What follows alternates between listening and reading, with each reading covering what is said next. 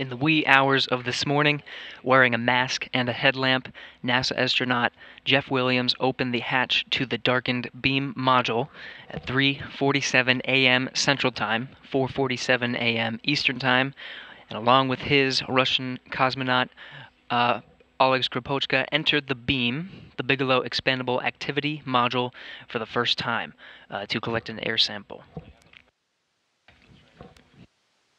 Upon entering, Williams told flight controllers here at Mission Control Houston that beam looked pristine and that it was cold inside, but there was no evidence of any condensation on the inner surfaces. The duo collected data from sensors on the dynamics of beam's expansion on May 26th and 28th and is currently being downlinked for analysis by Bigelow Aerospace. Capcom Jessica Meir, during the Orbit 1 shift, told Williams that the temperature at the aft bulkhead of beam was reading 44 degrees Fahrenheit, just what was expected in the pre-launch analysis of the characteristics of the expandable module.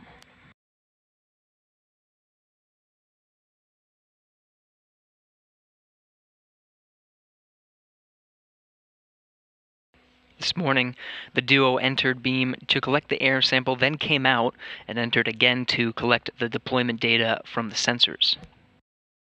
They checked that the air tanks were empty, and then they cleaned up and closed the hatch.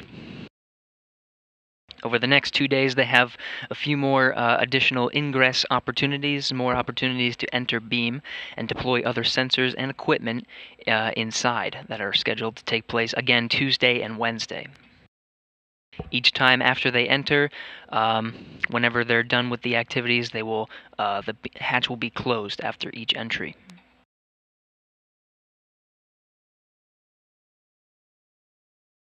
After these next two opportunities on Tuesday and Wednesday, there's no timetable for another entrance into beam after Wednesday.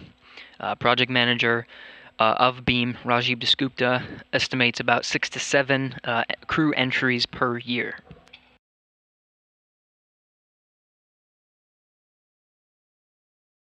Beam expanded from its packed configuration to 4 times its compressed size on Saturday, May 28th.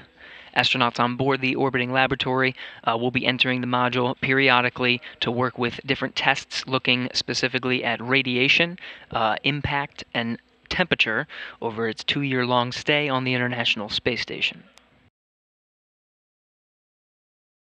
Expandable modules save a lot of room when being shipped to space. In fact, beam was carried to the station in the unpressurized trunk of the Dragon, the SpaceX Dragon cargo vehicle.